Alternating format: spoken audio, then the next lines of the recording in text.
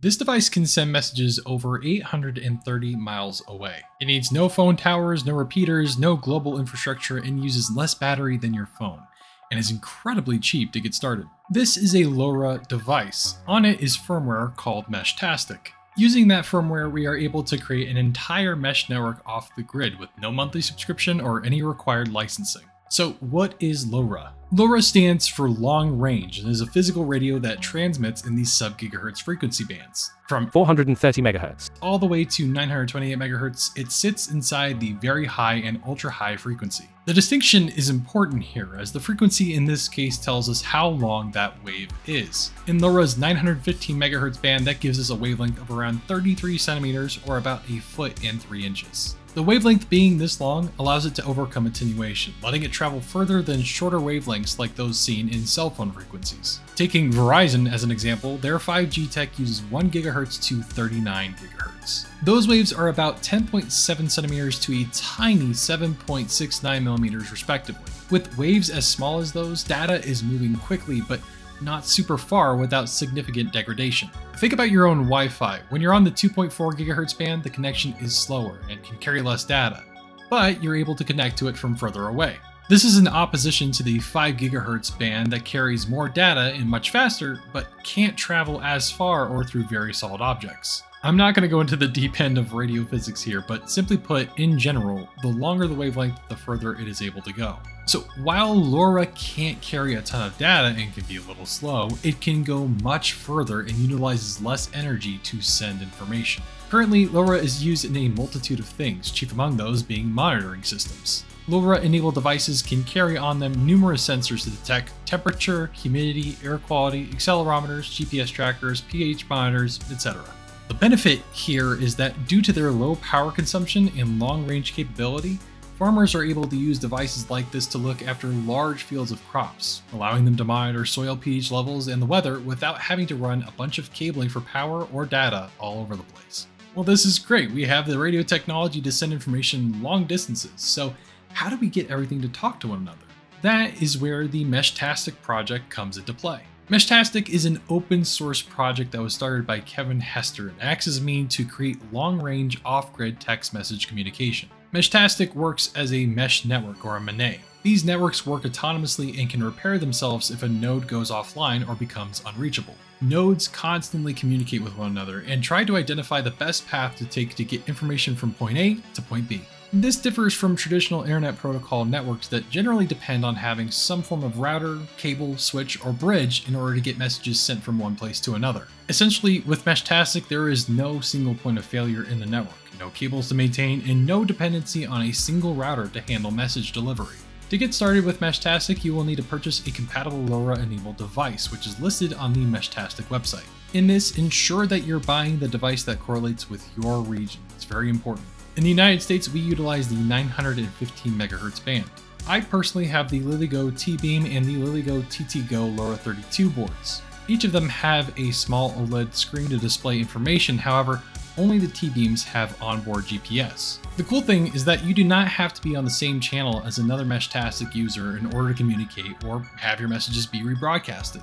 In the Meshtastic network, unless you specifically set it otherwise, your LoRa device will take any messages it hears and then rebroadcast them, even if it wasn't the intended recipient. Think of a time when you were in a place with bad cell signal. In this case, your carrier may not have had a cell tower nearby that area, so you probably had a tough time utilizing data or making phone calls. But when you asked around, you found that your friends had full bars with no issues whatsoever, likely because they had a cell tower nearby. In the realm of Meshtastic, that's not a thing. If there's an online node nearby, it doesn't matter if you know them or not, if they're on a different channel or have a different setting than you, it will rebroadcast messages you send out, maximizing coverage.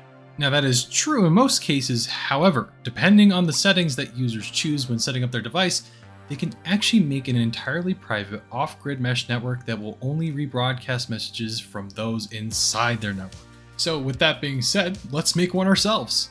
First, let's dive into Meshtastic's GUI and learn how to set everything up. Meshtastic is currently available on the App Store for iOS devices and is also available on Google Play or as an APK on GitHub for Android devices. To start, you will need to flash Meshtastic onto your device. To do so, go to the following link in the description, find your specific device, select the version that you'd like to install, I'd recommend sticking with the stable versions, and then plug in your device. Now go ahead and click Flash. You should see a pop-up in the top left-hand corner prompting you for which device you would like to flash. You might encounter an issue where your device doesn't pop up. If that's the case, ensure the cable you are using is actually carrying data as well as power. Other troubleshooting tips are: quit your browser and try again. Try a different browser. Try a different USB input. Restart your machine. Go to Device Manager and see if your device is showing up. If your device needs specific drivers, install them. Use some Google Foo, appending your search with Reddit to see if anyone has run into the same issue you have. Now that your device is connected, hit Flash. Make sure to read through the instructions here. If you're setting up this device for the first time, select Full Erase and Install. This will ensure that you have a clean slate to work with. Wait a little bit and bam, we have Meshtastic on our device. Now let's jump over onto the phone and start the setup. First, you will need to connect to your device via Bluetooth. Select your device and get it paired. The device name will be listed on its screen. When you first set up your LoRA device, you will be asked for the region you are in. In my case, that's the United States. Again, ensure that when you are purchasing your device, you are getting the one that operates in your region's frequency band. And you can leave everything else for default for now. Within the device config, we can change the device role to any of the 11 different options. In general, you really just want to keep it to client unless you know for sure what each role entails. So now that we have a device connected, let's set up a private channel to communicate on. Go into Settings, Channel, Primary Channel. In here, you can set your channel name to whatever you'd like. Here you can change the key size, but I'm going to go with 128-bit as I'm not reusing this key after this video is published. Below this, you will see that a new key has been created. Copy that down somewhere safe so that you can utilize it later if need be. While we're here, you can also set if you'd like devices to have GPS enabled to share that data with other devices on the network. If you're wanting to use ATAK, which we will go into later on, you'll need to keep this on. You can also select precise location, which will eat more battery and utilize a bit more network bandwidth, but is ultimately, well, more precise.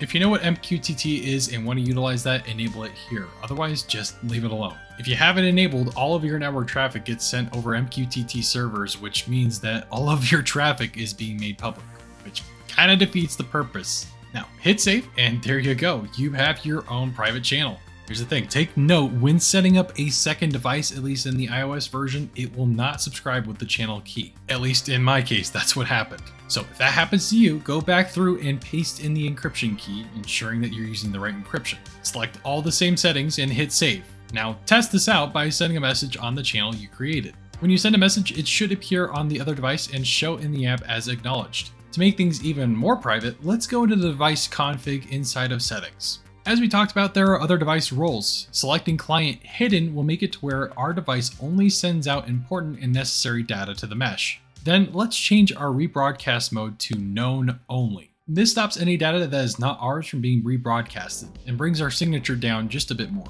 As far as other settings go, play around with them and see what you can really do. I would recommend as a start to change the device name so that way you're able to easily identify which device is which. On the Android side of things, we can actually go a bit further as far as getting our Meshtastic devices to talk to one another. Unfortunately, this won't work with iOS at the moment, so you will need an Android device for this. On your Android, we will need to get ATAK installed. In most cases, you can just install this from the Google Play Store. However, if you are like me and have de-Googled your phone, then you'll need to find an APK. In my case, I found this one and downloaded it since it was readily available and didn't require me to sign in or anything. Once ATAK is installed, let's head into the Meshtastic app, go back to our settings, then to our device, role, TAK, and then send. Changing your device over to the TAK portion of things will offload a majority of the functions into the ATAK app. After this, we're going to go to the official ATAK Meshtastic plugin. We'll download that and then install it. Back inside of ATAK, it will prompt you if you'd like to install the Meshtastic plugin, so go ahead and hit yes or OK. In the lower right hand corner, we can see the Meshtastic symbol pop up, which lets us know that things are working correctly. You can go ahead and ignore that no GPS thing here, as it takes a few minutes before ATAK gathers that information from the LoRA device itself. If you want to adjust some settings for the Meshtastic plugin, let's go into Settings, Tool Preferences, Specific Tool Preferences, and then Meshtastic Preferences. Here you can set which channel you want to communicate on, denoted by the number, and you can set if you'd like all Meshtastic devices on the network to show their location. Now, sadly, this is where things stop for me, as I don't have another Android device. I went so far as to try and utilize the Android Studio to emulate an identical Android device to the one I have to see if it worked, but sadly, no can do. So that was a partial lie. That being said, I went out and got another phone. So here we go. We're actually doing the dang thing. So this one's paired up with this one, and this one is paired up with yay boy over there. So that being said, we can try out. We have this all chat room right here. As you can see, there is no cell signal on either of these bad boys. Neither is there Wi-Fi. So these are not communicating on the Wi-Fi utilizing ATAK. These are purely just connected via the Meshtastic app. Now let's give this little bad boy a Roger Dodger, or a boop, boop, boop, boop, boop, boop, and then send. And over here, we should be getting that message. So all of that is happening on those LoRA devices, not communicating over cellular at all. And on top of that, in the background here, which I'm not showing, but I'll give you a little map preview there. Oh man. The 60's been exposed by this little crease, but they are sharing their locations with each other, and they'll also share information like pointers or shapes on the map. So it's super cool. So that being said, let's get back into it. As I mentioned before, these little guys are superb at energy consumption, to the point that you can keep them charged with a little solar panel like this for quite a long time. In my case, I used a Lilio TTGO LoRA 32 V2.1 as it uses minimal amounts of energy, and in my testing, lasted for over a year acting as a solar node without needing to come in for a charge. For this, I used a 5-watt solar panel as well as a 3000 milliamp hour 3.7 volt LiPo rechargeable battery that was terminated in JST. I created a 3D printed case for mine, but honestly, you could use any waterproof case that you can drill holes into. While doing this, I tried out the setting to set it as a repeater roll, and it worked, but it was kind of finicky. In my opinion, I would just leave it as a client and then go through the settings and kill any power hungry functions in there. Like set the screen to sleep after a couple seconds, or not to turn on at all if it receives a message. So why do any of this? Why is it important at all to being tactical, my guy? Well, in the 6 principles of survival, we have food, water, shelter, hygiene, security, and finally, communications. Being able to communicate with others, especially those within your group, is vital for situational awareness. If there is any incoming threat, but you have no way to warn others because your comms are down, they're screwed. Whether it just be you and a buddy or you and hundreds of other people, the mesh network will adapt and keep everyone in constant contact over long distances. In my opinion, this is a really fun project and one that is incredibly viable for various use cases. But what do y'all think? Is this something you want to give a go, or are you good with just sticking with some walkie-talkies? Anyways, thank you all so much for watching. I really do appreciate it. And as always, remember our sole objectives. Stop the killing, stop the dying. I'll see y'all later.